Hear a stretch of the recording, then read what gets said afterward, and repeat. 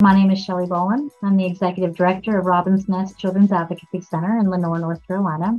Our mission is to provide hope, promote healing, and provide justice for children who have experienced maltreatment, most typically physical and sexual abuse. So some of the challenges that we had before utilizing Arreva, first of all, the time management, as I said, having to duplicate all of the information that we were getting. We also didn't have the ability to really develop a relationship with our donors in the way that we do now.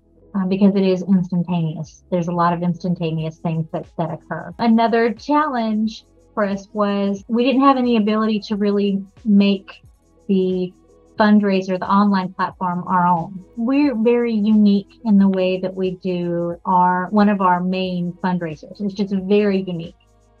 And we needed more than Arreva had at the time. And instead of just saying, I'm sorry, no, we can't do that, Arreva worked really hard to make it happen and to see if they could, which makes you feel like you are important, not just, that you're another customer, that what you want and what you need matter.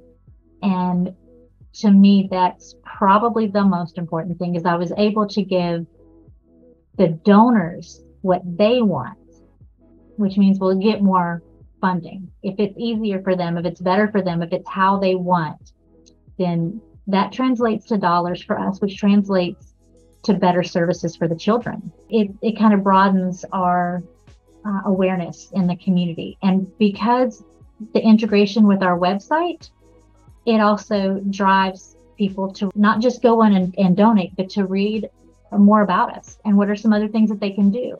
So specifically with team fundraising, some of the benefits have been being able to get really granular. One of our largest fundraisers, and the thing that we use Arreva the most for, is our Change for Children with our school system. And we needed something that allowed all of the classrooms to compete in each of the grades, in each of the schools. And then everyone kind of competes. We have several different levels of competition. I needed to be able to have a classroom. Each of the classrooms have their own total that rolls up to the grade, which rolls up to the school, and that also rolls up to elementary versus middle school versus high school. And that rolls up to a grand total. I needed all of that. That was not something anyone had thought about in this arena. And Arreva made it happen. We raised more money this year than we've ever raised. And it's mind-boggling.